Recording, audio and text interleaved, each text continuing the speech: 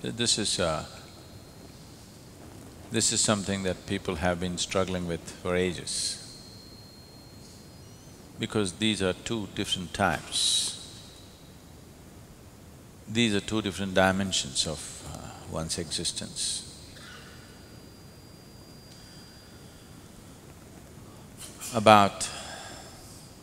These two dimensions are about doing something, making something happen,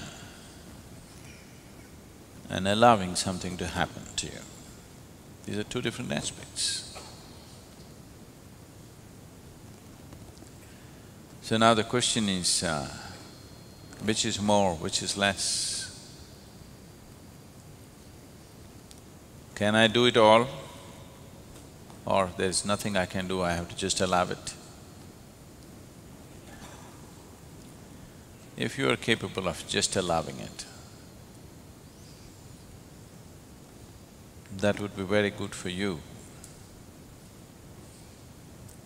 But if you are the kind who just allows things to happen to you, do not expect people around you to understand anything about you, because they will not understand. People around you cannot understand what it means to allow. Doing is something that they understand, but doing is a limited possibility, and doing is a very laborious process. It's like, if I want to bake bread, how much of it do you do? How much of it do you allow? There is an equal proportion of both. If you do not knead it hard enough, if you do not work to load the oven properly, if you do not set the right temperatures, which is all you're doing, it's not going to happen. But if you're not willing to allow, that you're willing to close it and simply sit there like a pregnant woman. Yes, baking… if you do not know how to bake bread, it is all as complicated as bearing a child. Yes. You have to sit there and wait.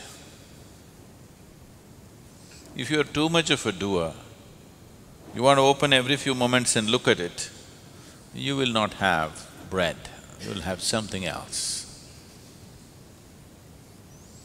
This goes for baking bread, growing a plant, bringing up a child, or bringing yourself up, which is… you're realizing is the hardest task.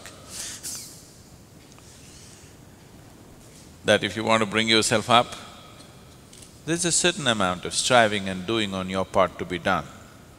But without allowing, it will be an extraordinarily difficult process and incomplete process for a very long time to come.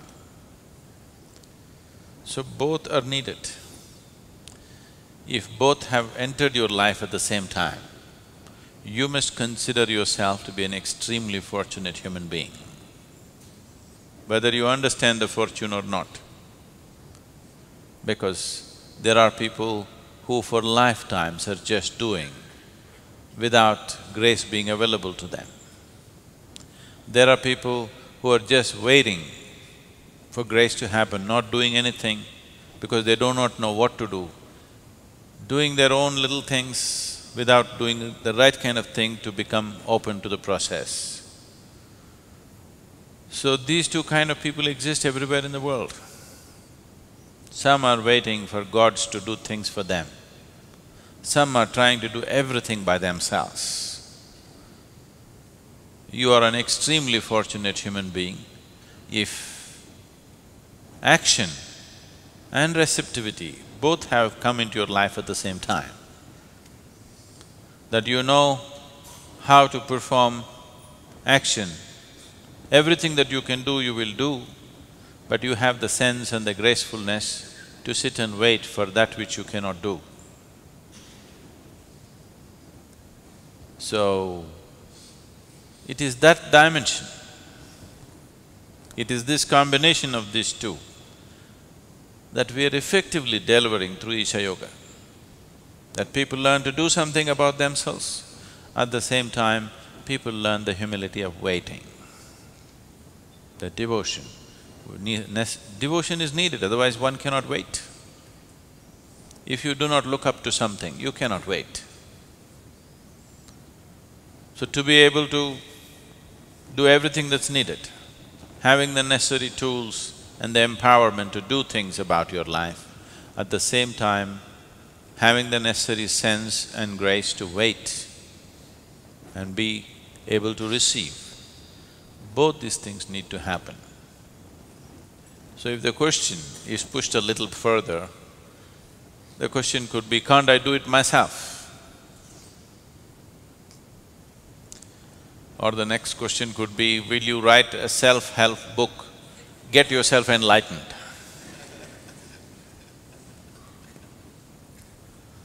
This happened at a doctor's office. A woman came with her husband who was limping and in a bad shape. She brought him slowly, he was leaning heavily on her, she brought him slowly and made him sit down. The receptionist who was sitting there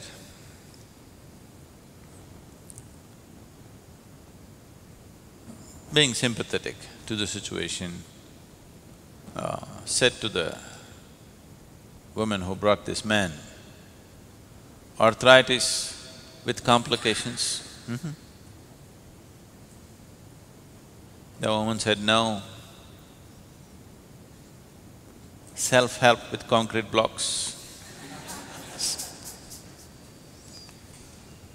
So, self-help books sometimes have done things for people, good things for people. A lot of times they only injured themselves, broke things up,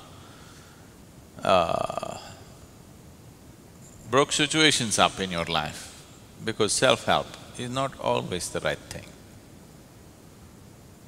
But is it something that you don't do? No, you must do. So a combination of both is best. If you push one too far, you may lose your grounding. If you push your receptivity too far, not doing anything, you do not even know whether you're being receptive or just being lazy. If you try to do everything yourself, not allowing anything to be received, then it's like a plant which is trying to grow without sunlight. It will grow, but pale. It will not produce any flower or fruit. It'll be a long time before it can produce anything. So we need a combination of both. The kriyas, the practices are a phenomenal way to prepare the system to be open to new possibilities. If your energies do not open up to new possibilities, then you're talking about a long drawn-out journey.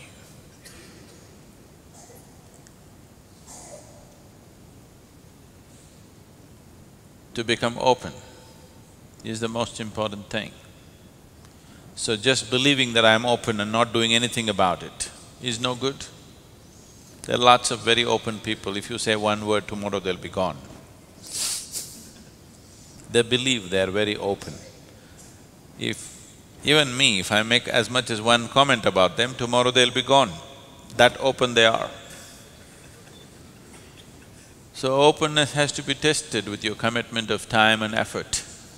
How open you are, you have to prove every day to yourself and to the existence.